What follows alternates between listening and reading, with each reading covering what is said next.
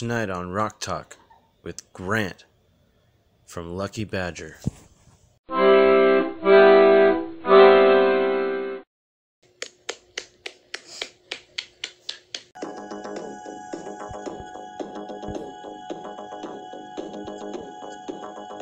In a younger head, I thought that love was sober, but when I fall asleep in bed, it comes to roll me over.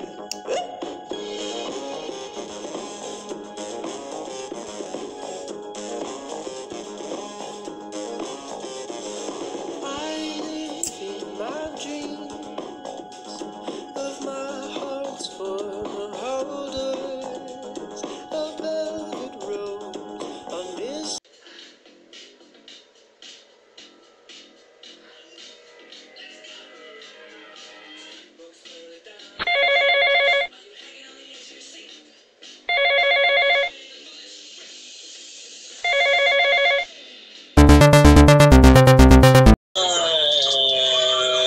This is where I remember putting my stuff. How's it going, man? Doing good, how are you? All right, dude. Just, What happened with the landlord thing? Oh, stuff and things. That sucks, bro. Yeah, dude, it's just, weird times, man. Yeah. Like, things are crazy. Realistically, like, South For by sure. was nuts. I don't know. Did you have anything going on during South by? I mean, we were playing your show and a couple of other shows, but Okay. So we lost some shows, but I mean, Yeah, that's what I'm didn't hit saying. as hard So- as any of the out of towners Yeah. and stuff. It hit everybody hard, so so life is what it is. It's okay. It'll be fine. I'm not worried. But Yeah, we'll be good. I mean, we'll be all right. It sucks right now, but we'll be fine. life is how it is. How So what's been going on? Were y'all recording anything or? Kind of, yeah. We're working on a single right now. Just kind of an idea that came together really fast, so we're wanting to put it out. It's not part of a EP or an album or anything, but we're pretty excited. We played it a couple times live in the last couple of months, but now we're just fine tuning the recording. Oh, really? How many of y'all live in the same area? Are y'all all living together right now, or? No, we're all over the place. I live in Riverside, and so does the bass player, Axel. And then our drummer lives like way south on like South Lamar. And then the key player, synth player, Tanner, lives like up by like 183. Oh, really? I live over off Riverside. I know Riverside pretty well, actually. Nice, dude. Where are you at? Over off Crossing. Oh, hell yeah, me too. What? Yeah, I'm Crossing and in Riverside. So like that corner, the Trace, those apartments right there. Oh, Trace yeah? Condos? Yeah, that's us. Wow. No. Okay. Nice. Okay. I'm over here by the Village Estate or University Village. I think is what it's called. Nice. Yeah. The little gray bastards in the back. I feel you. The Tuma. It's not a Tuma. The cops are always on that street for one reason or they're another. always over there. It's not because of me. Because I just sit over here in my corner. But anyways, so how many of us? What's your band called? Just so Lucky everybody Badger knows. is the name of the band. What is it called? Lucky Badger. Lucky Badger. You lucky badger. Yeah. Well, so how many of us are there? 4. So I sing and play guitar. Axel plays bass. Tanner on the keys and Keenan on the drums. Awesome. Who's better? Who's the best? Oh shit. Come on. Who's the best? I'd say the best musician is probably Axel. I think Axel's probably a better bass player than I am a guitar player, and everyone else as well. Does he also do everything? Like, what's he like? I mean, he does. He started off playing drums. It was just me and him as a guitar and drums duo, and then he moved to bass because he's better. He feels more comfortable. And we found Keenan, who's fucking awesome at drums. So yeah, but he does a lot. He plays saxophone. He He, he's one of those guys. He was played in the UT band, so like at the university, man. he was a We don't have a chance. That's cool. Well, so what else have y'all been up to? Since y'all are kind of like, you know, dissipated at the moment, are you actually, or what's going on? I mean, we're just like hanging out over Facebook Messenger, you know, like sending videos back and forth and music and stuff, and then. Well, so you're still able to keep going? A little bit, yeah. I mean, we're still talking about stuff, but I mean, there's no shows on the horizon. There's, you know, like nothing. We're not expecting anything to happen soon, so. I think we're all just kind of writing and hoping to, you know, collaborate on stuff and make something happen soon. Well, what are your plans for after all this stops? First thing show, or you got an album to put out, or what are you going to do? Yeah, I mean, we're hoping to release something while this is still happening. Figure, you know, release something while people are bored at home and have nothing better to do. So best time, that's for damn sure. Yeah. Yeah, so that's the idea, is to get something out now, and then when all this stuff clears, we just want to play shows, man. We want to play tons of shows. Yeah, for sure. For sure. Everybody does right now. Trust me. Yeah, of course. I mean, just getting the bug, you know, like getting antsy. I just practicing today, just breaking my guitar out and like playing some stuff. I was like, fuck, it's been so long. Man, you know, I'm just like, house show. Let's just do a house show. Yeah. Everybody does a house show all at once, then we're fine. Right. Find a house that like has a lot of corner neighbors. Everyone is their own backyard, stands on a ladder and watches a show. Yeah, but you have to stand 10 feet apart because fucking Corona. But as soon as somebody coughs, we just shoot them. Just get the fuck out. Just shoot them dead. I'm just kidding. That's not funny. I'm just kidding. It is though. Dinosaur, but not funny. But sort of, but funny. I'm just kidding. Anyways, well, so who's the cook in the band? Because that's kind of, I want to know. Just in case I ever run into y'all, who finds the food? Well, I cook, but if you want to know like what's good around where we are, probably. No, I mean, okay. So every band has a hunter and a gatherer. Which one's who? Are you? I don't know if you're speaking in metaphors or what. Like who goes out and collects berries? No, that's not a metaphor. Which one of y'all's like, okay, I'm gonna go find the good food, and guess what? He's got the good food every single time. Because that's important to know. I want to know who I need to go ask next time I run into one of you guys. That would probably be Keenan. Keenan knows, like, we got this new rehearsal space, and then as soon as he pulled up, he's like, oh, yo, I've never been here before.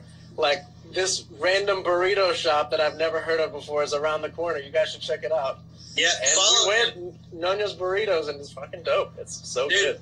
I'm telling you, good food is important. Good food.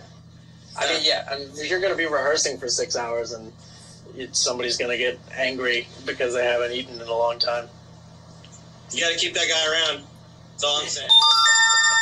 Yeah, he's essential. He's essential for his food purposes, for sure. Are you married? You got a girlfriend, boyfriend? Doesn't matter? I got a girlfriend. She's back there. I see her. Yeah. So that means you have to clean. So she's cooking, you have to clean. Exactly. Yeah, I cooked last night. Rule. Yeah. So yeah, it's our turn tonight. I think chicken tacos. We're making some chicken tacos. Oh my God, you're making me hungry just talking about it. I've been starving all day. I had like half a salad for lunch, and I've just been murdering myself waiting to eat dinner tonight. Oh man, I think I've had 2 turkey sandwiches and another turkey sandwich. Sounds great. I like a turkey sandwich. You know what you can do? Couple Doritos, maybe. You got turkey, you got bread. All half right, a bag. What's for dinner? I got turkey, I got bread. Well, there's only so many ways I can do these. Yeah, there's only so many ways. You can fold it in half. You can cut the crust off. You can cut it in a triangle. There's 4s. You can cut it in. Right. Yeah. However you want to do it. But anyways, that's cool. Hell yeah. Well, so who gave you your first guitar? That's what I want to know. Oof. My dad, probably. He had a guitar when we were growing up. He doesn't really know how to play it, but I feel like every like middle class white dad just has a guitar. Like whether he can play it or not, just kind of has one. And so in our house, he had one that he got when he was young, and then he never, like, he always was like, I'm gonna learn how to play it, and then never did. And then eventually he gave it to me, and for Christmas one year he got me a Squire Strat, you know, one of those that like sits out in the front of the Guitar Center. And my dad walks up to somebody who's like, "What's the cheapest one here?" And they're like, "That one." He's like, "I'll have it." I used to have one. Dude, They sound pretty good. I could not complain. And someone stole it off my porch. Oh no! Yep, Oh, in the case and everything. It had my grandmother's flower, my grandmother's rose in it and everything. They just like stole it off my porch. Yeah. Did it break up? You probably heard nothing. I heard that you had a guitar that someone stole off your porch. Oh, okay, you heard. Yeah. Okay. All right. Yeah, man. That stuff's important. Well, yeah, so absolutely. I still have that first car my dad gave me. You still what? I Really? still have that guitar. Yeah. That's crazy. My first guitar actually was put in a pawn shop by somebody else. Did you find it there? No, I didn't. He told me he pawned it, and I was like, "What the fuck, man? I didn't say." Oh, it was like a buddy of yours, like. Yeah, I left it at his house, and I guess he was like, "Well, I needed some money," and I was like, "For what?" Like he lived in the nicest house, so I was like, "What do you need money for?" Right. Yeah. The first thing he sells to make money is not his. It's not his. Right. Yeah. Like, yeah, that's really you're a good human. Right. Yeah. But anyways, well, hell yeah, man. Well, so what's keeping you going through all this besides the music and your girlfriend? I mean, like, how are you dealing with all this? How are you bouncing back between music and being a human? I mean, I'm still going to work every day. I work for a garage door company. It's like an essential business, I guess, because... Okay, hold on. Are you guys hiring? I'm just kidding. Keep going. Well, I mean, if you've ever worked in like technician jobs before, like servicing stuff, like a mechanic or something. I mean, there's nothing I can't learn to tell you the truth, but that's fair. We'll have to talk after the. Yeah. But yeah, so garage doors are considered. I don't. Garage doors are considered an essential business, I guess, because like if the doors don't open, then grocery stores can't get. Right. Also, close them. That's what we're thinking about. Like, do you have a sword? Do you have anything to protect you if they come? I'm just kidding. I don't. I should invest in a sword. Yeah, I have a friend who's actually deathly afraid of zombies, like realistically, and he has an instrument for the zombie in each corner of his house. Oh, like he's in case he gets caught off guard by the zombie. Straight up, whatever room he's in. Straight up. Yep. And some people don't. Patient zero. Yeah, dude, he's ready. I'm just saying, he's got plenty of rice. It's just like plenty of rice. The zombies aren't coming for your rice, man. That's not going to be the problem. But I mean, they're not coming for the rice. But I mean, he's good. He's not going anywhere if he gets stuck in the house. But I mean, what was I gonna say? But yeah, going to work and stuff is keeping me, my head normal, I guess, because I'm still going to work and I'm coming home and making dinner and trying to get some kind of exercise in and then watching a movie and stuff. So at least that is keeping a little bit of normalcy, and so I'm not going super crazy. But yeah. Now that guy's keeping me up at night. So is that Marco over here? That's Marco. You want to meet Marco? Yeah, let's meet Marco. All right. Let's meet Marco. Ready? Come on, Marco. Hey, don't get like that with me, bud. He bit the crap out of me yesterday. Hold on, I gotta let him come out. Oh, no. Usually it's open, but I put him up because he bit me. Because he doesn't normally bite. He literally will bite maybe once a month, if that. And that's a bet. But hold on. This is... Yeah. Hey, bud. That's a pretty bird. What's the name Marco That's from? Marco. He's apparently from Puerto Rico. I've had him my entire life. He's 24 years old. Oh, really? Yeah. Well, that's cool. Maybe they came from the same street then. I don't know. Then maybe they know each other. Maybe they know each other. I don't know. I don't know anything about Puerto Rico. So yeah, he's just as old as you said, right? Well, no, I'm 30, 33, I think.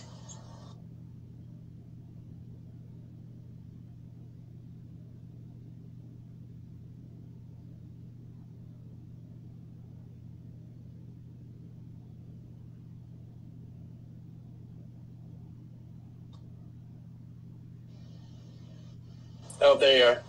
Is it breaking up? Yeah, I lost you for a bit, but I think we're good. Okay, all right.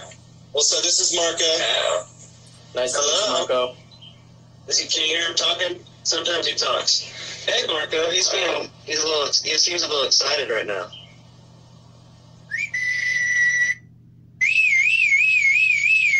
You see his... Hey. He's the biter, though. Yeah. Yeah. Oh, little biter boy. Little biter boy. Little biter boy. Little biter boy biting my finger. Little biter boy. Little biter boy. He's not going to get excited right now. You don't want to get excited. Hello, baby. There he goes. There he goes. You don't like my tooth kisses. Yeah. Hello.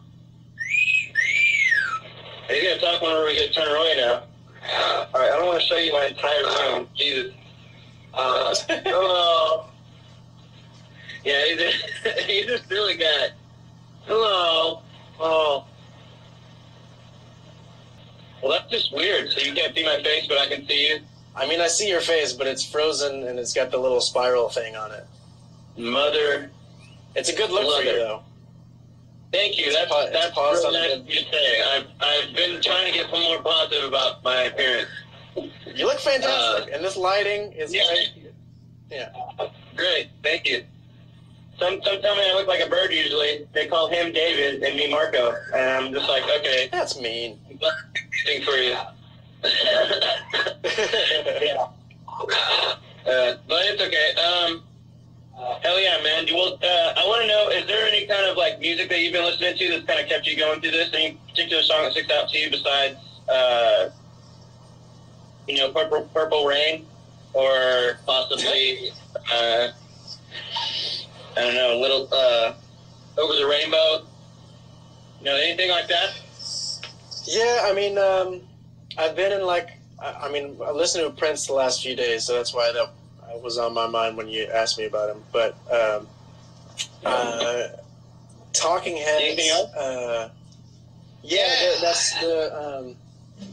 I'm a huge Talking Heads fan, and you can definitely hear it in our music. But I'm a huge Talking Heads fan, and Once in a Lifetime is like getting me through stuff. Do y'all have anything on your on YouTube yet or no? Yeah, we've got a couple of videos. It's just like little live performance videos that I would use to, send to bookers to show them that we can, hold it together for a song, Yeah, that's work. Yeah, so we if you go to YouTube and type Lucky Badger in, you'll find there's 2 songs that we have on there. Gas Station Caviar and Easy Way with Love, I think, are the 2. Ooh. Yeah. Great names. Gas Station Caviar. What is that? What is that? I don't know. I don't think it's a real thing. It's just like, yeah. It was just like, that like fancy trash. I don't know. I feel like my life is defined by like feeling like a fancy piece of trash, like a real, like a sexy, hot piece of trash sometimes. And so, I feel that too. I feel sexy. I've been wearing the same shirt for about 3 quarantine days. Yeah, exactly. Yeah. So yeah. That's really what that really means is a week in people time. Right. 3 quarantine days is like 4 dog years. 7 days. But who's keeping track? Who knows? Anyways, no. Hold on. It's like having a child, kind of. But actually, yeah. No worries. Yeah. But yeah, that was decent. Yeah, it was good, man. Yeah. That was at Sahara Lounge. I've played there a couple times, actually. Yeah. It's a fun little slot, yeah. Yeah, yeah, it is a good spot. Was Levi still doing sound in the bar there? I think Levi works the bar, but they hire a sound guy. Every time we've hired the sound guy's been a different guy, so I don't know. Oh, really? Yeah, half the time I just run sound myself. Oh, you do sound yourself? Yeah, I mean, I'm not great at it, but in a tiny little room like that, you know, you just make it loud and balance it out as best you can. Well, okay. Well, past your music, do you have any kind of message, or with your music, would you like to plug anything before we get out of here or whatever? Or would you like to say anything to the people that maybe they can't think of themselves? Inspire hope and to keep going. I talked with my grandma earlier today. Sorry, say that again? Hold on.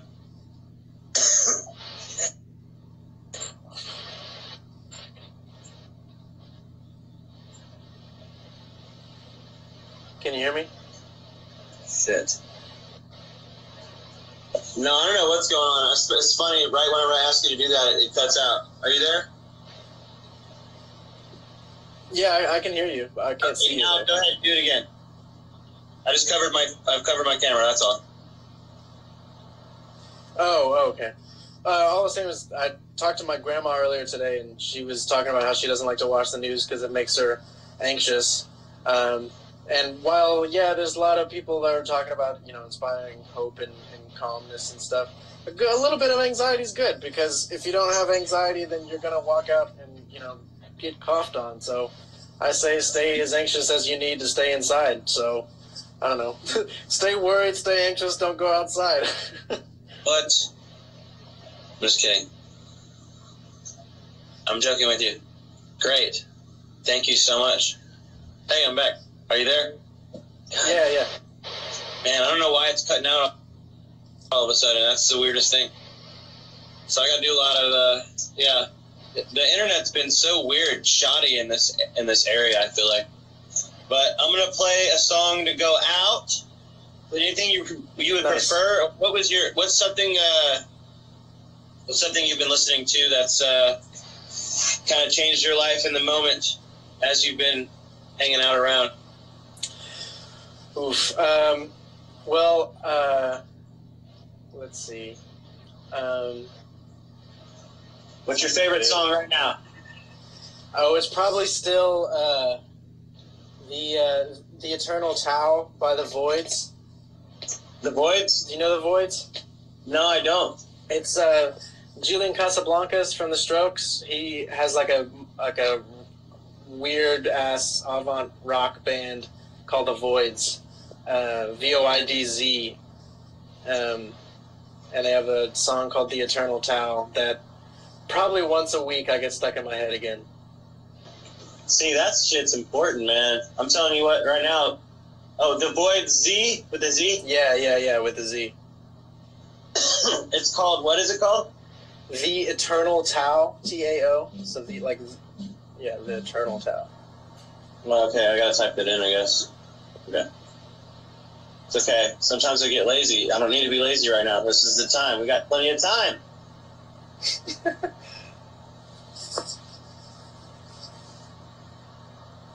Oh, there it is. All right. Oh. All right. Well, this has been a great conversation. Thank you so much. I'll tell you what.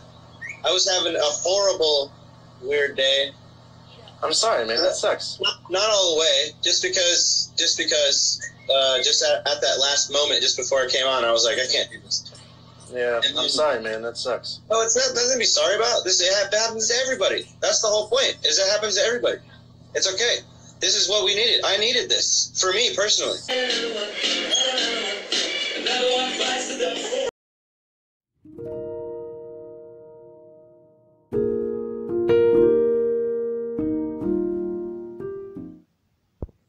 My mom would be at all my sporting events. Let's say I was playing football, okay? My mother would be on the sidelines, and if the play on the field started going one way, my mother would run along like, Mike, get him! I'd be like, oh my gosh. I get in the huddle with the other guys. They go, Mark, is that your mother? I go, no, I never saw her before in my life. See, the greatest gift my mother ever gave me, she believed in me. I have overdosed on drugs on 3 occasions where I should have been dead. But I believe I was kept here for a reason. You show me your friends, I will show you your future. How do I know this? I hung out with losers, and I became the biggest loser of them all because I gave up everything I dreamt about as a little boy because of who I chose to surround myself with. My friends would drive me home at 2, 3, 4 in the morning. We'd be drunk and high, laughing in the car. We'd pull up in front of my house in New York. They go, Mark, the light's on. I go, oh man, my mother's up. See, my mom wouldn't go to bed until she knew her son was still alive. I'd walk in, she'd say, hi, Mark, how was your night? I go, it was good, Mom, I'm just gonna go to bed. She goes, can I talk to you for a minute? I go, Mom, I'm tired, I'm just gonna go to bed. She goes, Mark, I haven't seen you all day and all night. Can I please talk to you? I said, man, just leave me alone. You bug me. I'd slam my bedroom door on the one person who believed in me. I was on a worldwide tour and we were wrestling overseas in Japan. After my wrestling match, I went upstairs in my hotel room and I fell asleep. There was a knock at my door at 3 o'clock in the morning. I got out of bed, I looked through the safety window and I could see it was a Japanese promoter. So I opened the door and he said, Mark, you need to call home. There's been an emergency. I went and got on the hotel room phone. I called back to the United States. I said, hey, what's going on? They said, Mark, I don't know how to tell you this. I said, just tell me what happened. All of a sudden they started crying. They go, Mark, I can't tell you. I said, just say it. They said, Mark, your mother died. I just threw the phone down. I ran out of my hotel room. I took the elevator to the lobby, and when the doors opened up, I just ran out into the street. I mean, there was no cars, there was no people. It was 3 o'clock in the morning. And I walked down the middle of a street in Hiroshima, Japan, and I remember looking up and just saying, Mom, I am so sorry. I flew home for her funeral, and I was so nervous to walk up to her casket, so I just stood way in the back. And I kept looking from a distance. I kept thinking to myself, Mom, please wake up.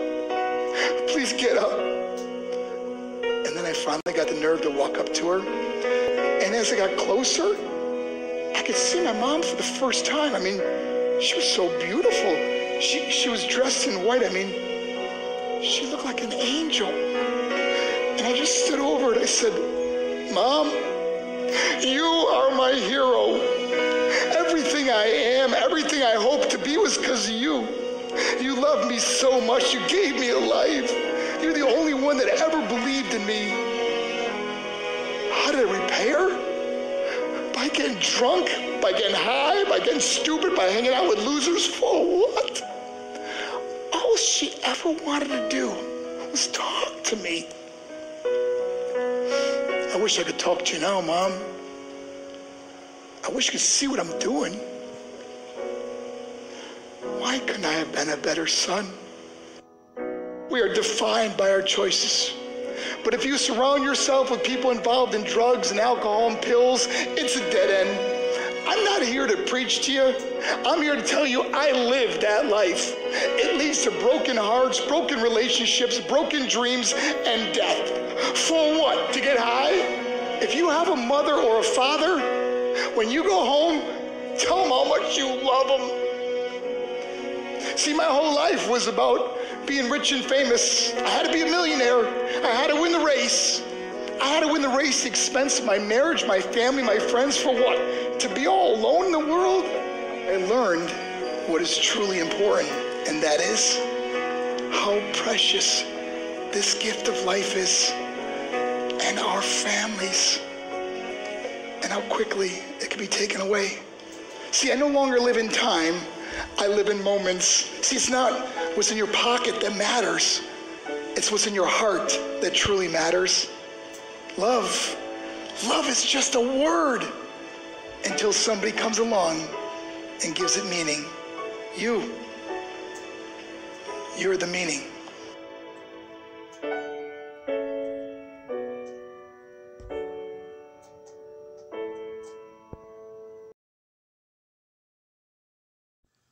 Big thanks to Grant and anybody who watched this.